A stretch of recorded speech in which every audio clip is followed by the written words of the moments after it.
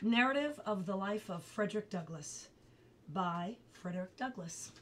This is, we're doing chapter 1 when I get there. Letter from Wendell Phillips, Esquire. Let me make sure this is correct. Nope. We're not going to do the letter. Narrative of the Life of Frederick Douglass, Chapter 1. I was born in Tuckahoe, near Hillsborough, and about 12 miles from Easton in Talbot County, Maryland. I have no accurate knowledge of my age, never having seen any authentic record containing it. By far the larger part of the slaves know as little of their ages as horses know of theirs, and it is the wish of most masters within my knowledge to keep their slaves thus ignorant.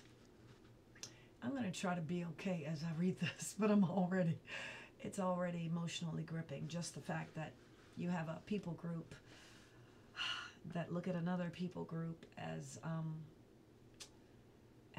objects rather than humans. And that makes me very sad as a Christian especially, and as an African American.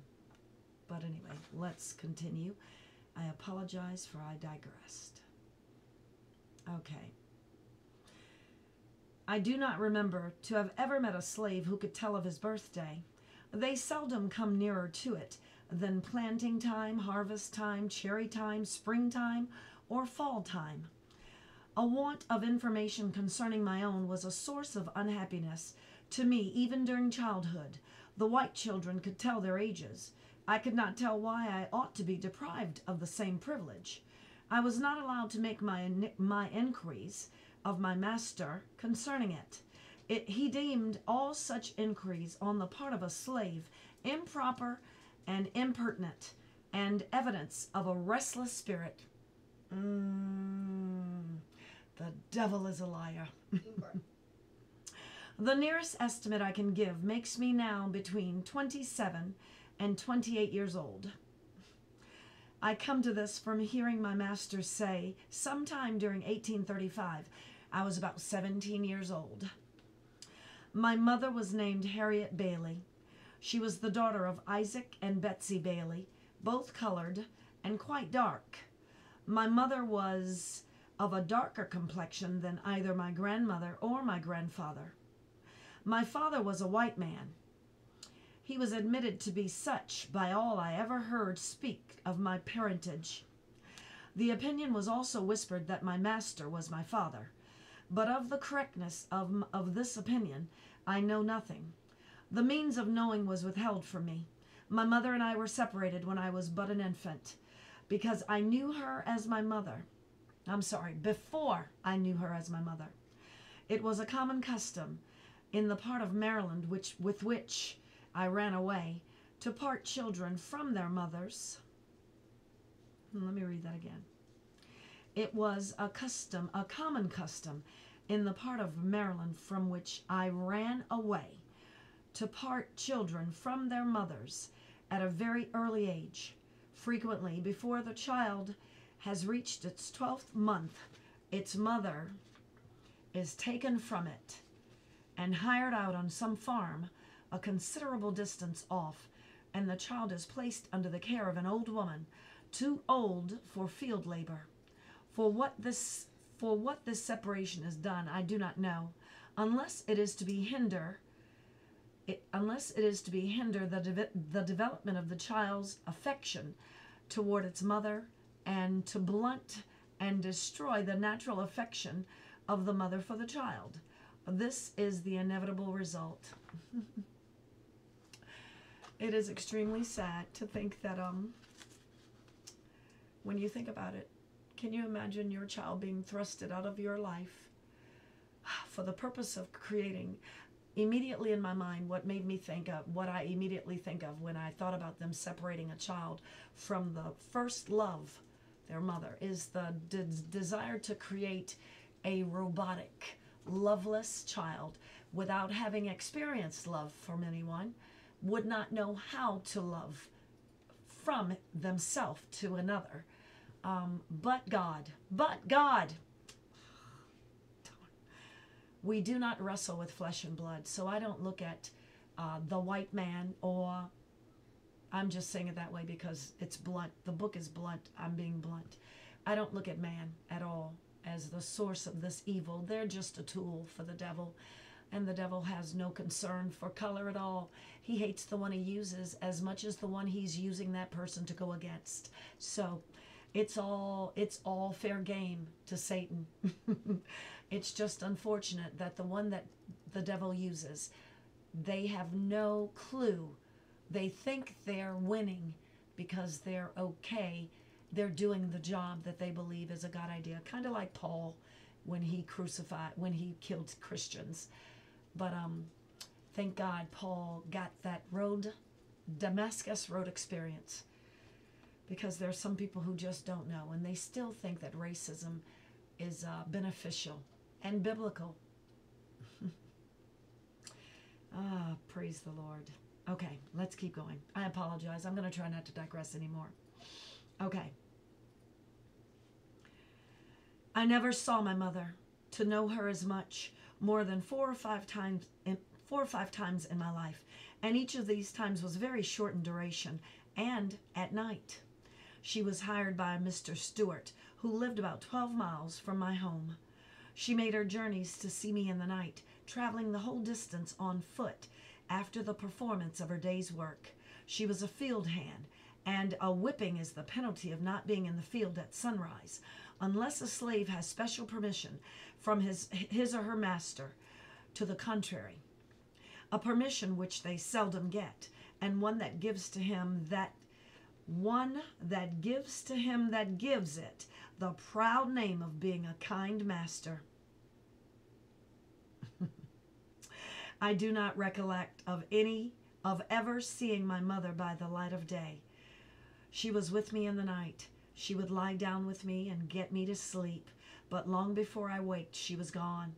Very little communication ever took place between us. Death soon ended what little we could have while she lived, and with it her hardship and suffering. She died when I was about 7 years old, on one of my master's farms near Lee's Mill. I was not allowed to be present during her illness, at her death, or burial. She was gone long before I knew anything about it, never having enjoyed, to any considerable extent, her soothing presence, her tender and watchful care. I received the tidings of her death with much the same emotions I should have probably felt at the death of a stranger. Hopefully I won't get too tear-jerky reading this. Called thus suddenly away, she left me without the slightest intimation of who my father was.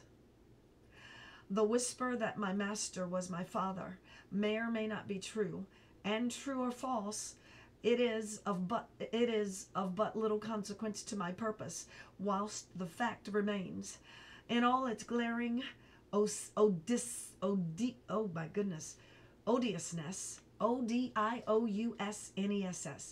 odiousness, that slaveholders have ordained, and by law established, that the children of the slave woman shall in all cases follow the conditions of their mother, and this is done too obviously to administer to their own lusts, and make a gratification of their wicked desires profitable as well as pleasurable.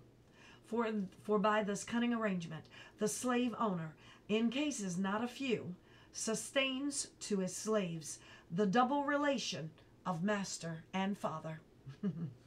In other words, the slave master can do what he wills with any children that he bears, that is bared of most of the children that are born of slaves were probably born of slave masters, because the slaves were not given the opportunity to procreate with one another as husband and wife. So most of the babies born of slaves at the time were biracial, because it was the slave masters that slept with the slaves, and that's the only way these babies were born.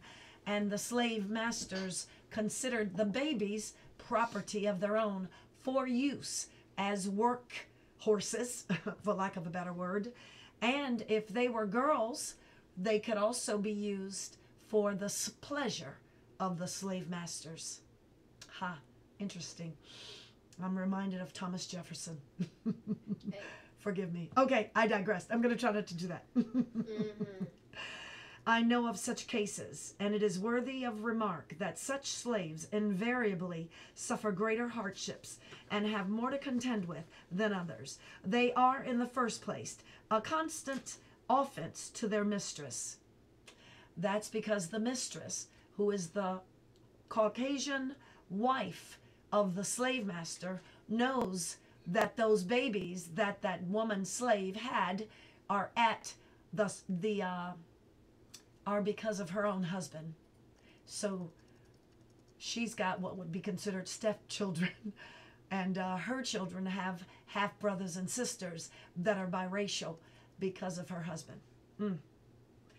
That is something I never, well, actually, I probably did consider it, but can you think of it? Think of it. You are white. Your husband is a slave master. You both are slave masters. Let's just be real. But you're not sleeping with the men who are slaves, are you? No, of course not, because that would be abominable.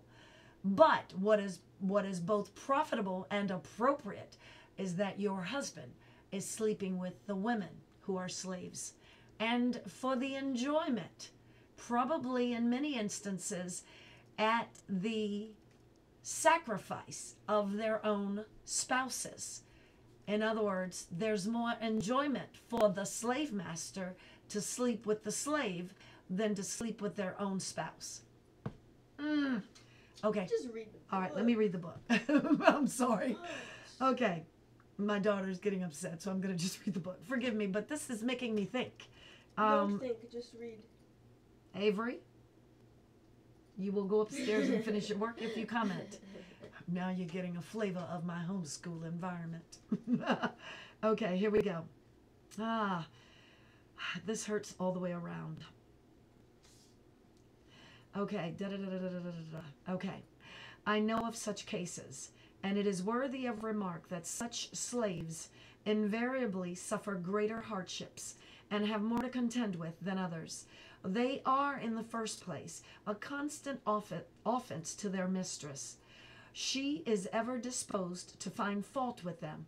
They can seldom do anything to please her. She is never better pleased than when she sees them under the lash, especially when she suspects her husband of showing to his mulatto children favors, which mulatto is what they called biracial children at the time. The mistress sees her husband showing to his mulatto children favors which he withholds from his black slaves.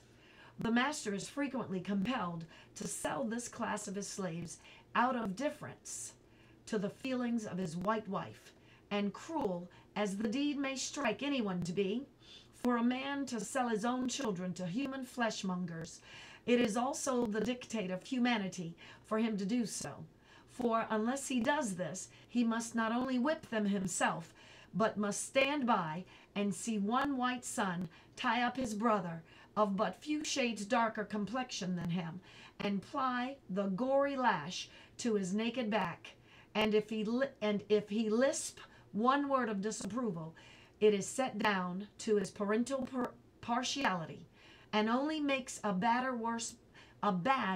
matter worse, both for himself and the slave whom he would protect and defend. Now that, I didn't consider that. All right, every year brings with it multitudes of this class of slaves. It was doubtless in consequence of a knowledge of that fact that one great statesman of the South predicted the downfall of slavery by the inevitable laws of population. Whether this prophecy is ever fulfilled or not, it is nevertheless plain that a very different looking class of people are springing up at the South and are now held in slavery from those originally brought to this country from Africa. And if their increase will do no other good, it will do away the force of the argument that God cursed Ham, and therefore American slavery is right. It will do away with that. If the lineal descendants of Ham are alone to be scripturally enslaved, it is certain that slavery at the South must soon become unscriptural, for thousands are ushered into the world annually who, like myself, owe their existence to white fathers, and those fathers most frequently their own masters. Wow. So now you see why the shades of brown-skinned people who are in the category of African American are so many. When you came into the country as an African, your complexion was not quite here. It was much richer. But as the races begin to mix, which I believe is a God idea, so I'm not talking about, I think biracial should be retermed bicultural, because we're all human beings, one race. You have your opinion, but that's mine. It's based on the Word of God. But now, as you can see, most people in the country of America probably have multicultures that involved brown, yellows, and pinks in them. All you gotta do is look at their skin. And in many instances where you're fair complected, just look at the hair. Sorry, I had to say that. I have some beautiful friends who have beautiful curly-haired, extremely curly-haired kids, and they're of a Caucasian culture. And it is amazing when you see that extreme curl pattern on a beautiful pink child, just like seeing the extreme straight pattern or wave pattern on an extremely rich brown child. One race, multicultures. It's beautiful.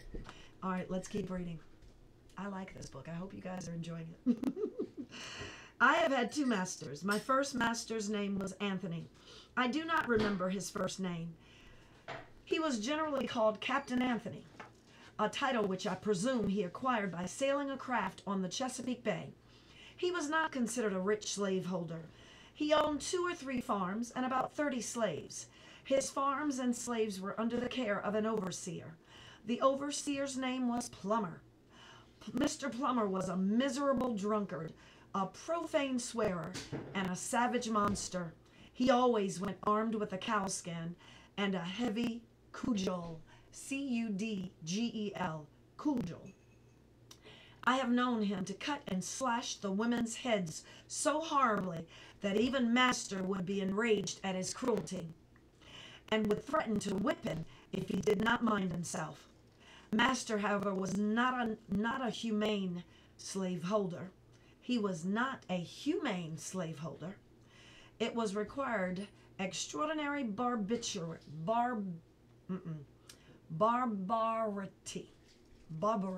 There it is. It required extraordinary barbarity on the part of an overseer to affect him.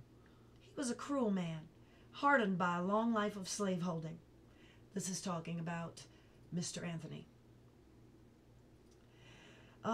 He would at times seem to take great pleasure in whipping a slave.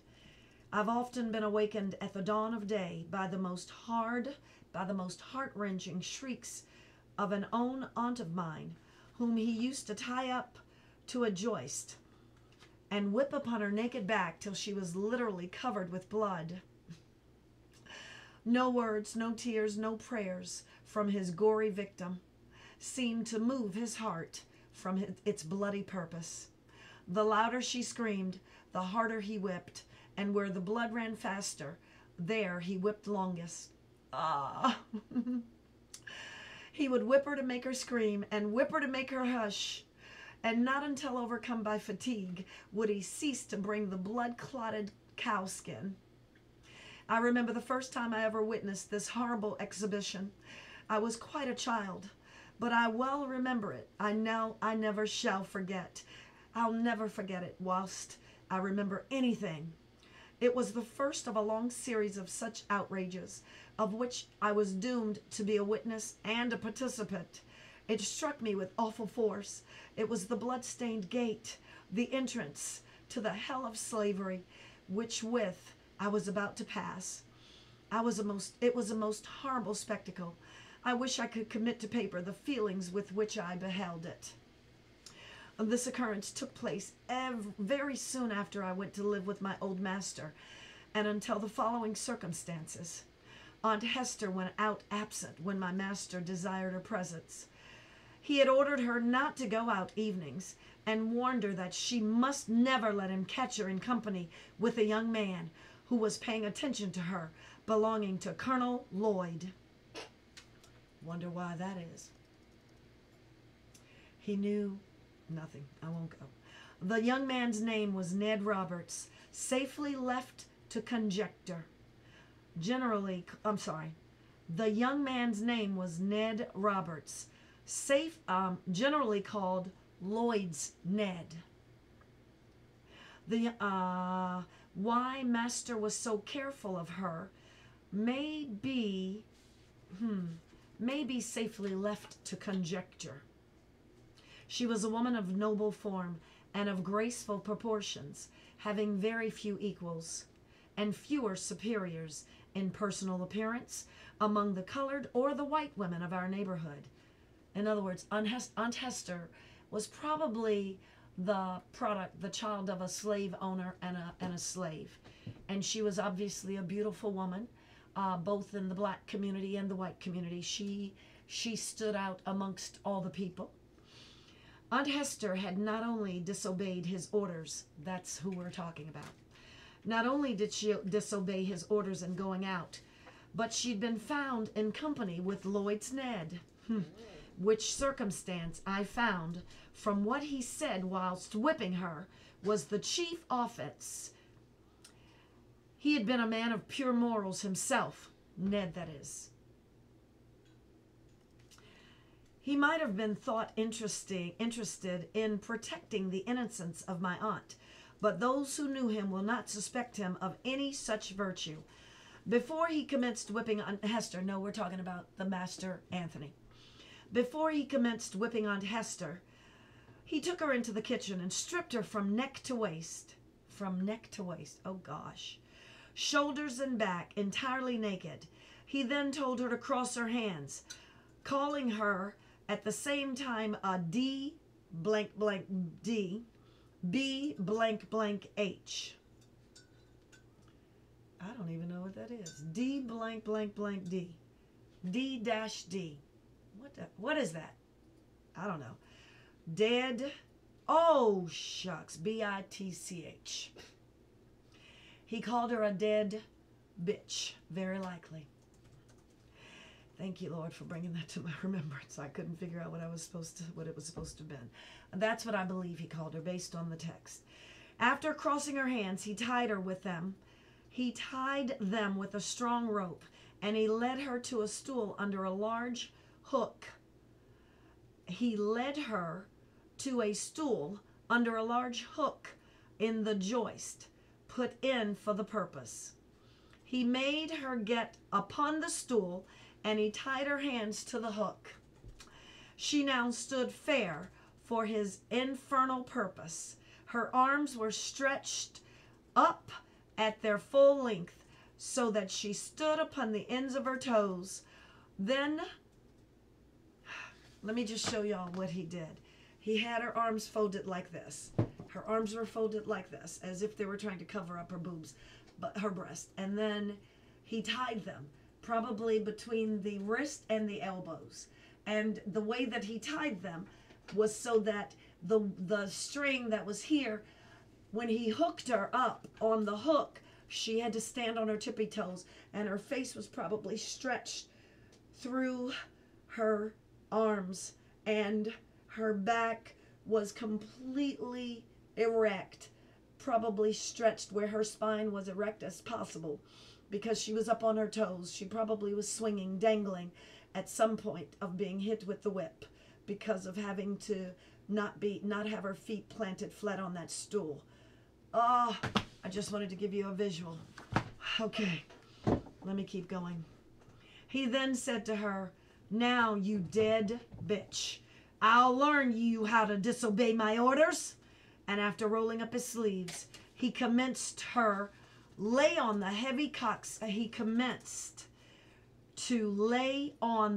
cowskin, and soon the warm red blood amidst heart-wrenching shrieks from her and horrid oaths from him, came dripping to the floor.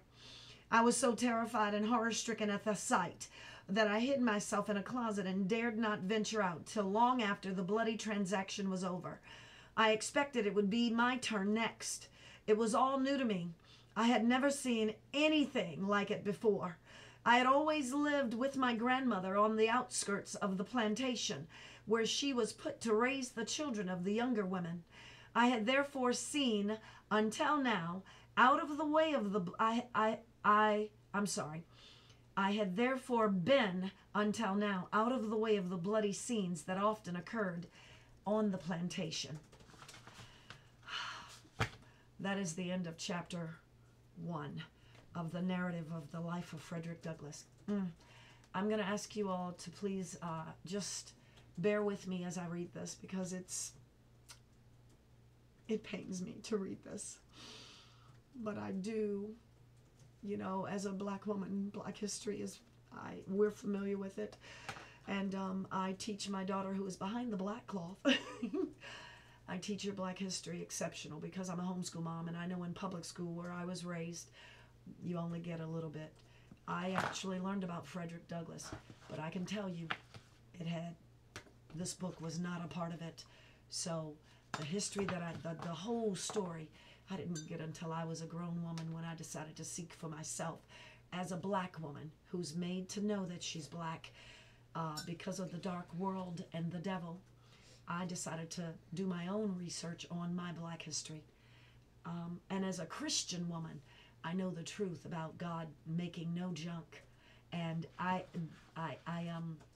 as a black woman, I like to share that we are one race. We are multicultures. I believe that. Just from the reading of this book, it proves it. You can put a black boy in the hood and a white boy in the hood, and they'll come out looking and talking exactly the same. So that's not racism. That's culture.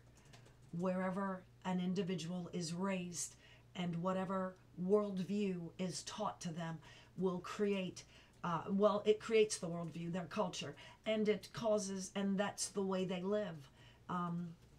I have also been one who's experienced racism, both by interculture and outside of my culture, with regard to either being too white, according to blacks, whoops, what am I doing? Or not really black, according to my white friends. I wasn't black. I was told, you're not black, you're really white. And I was told by black friends or people, black kids, you think you're white. So we are one race, people. And so many different complexions that are only melanin deep, that are only skin deep, and it's all based on melanin. When I bleed and you bleed, we look alike. I don't care who's looking, no matter who's listening. When we bleed, it's the same, like the song. So, thank you for watching. I hope you're enjoying this, and if you're not, then I apologize, but the truth still remains the truth. You be blessed. Shalom, shalom.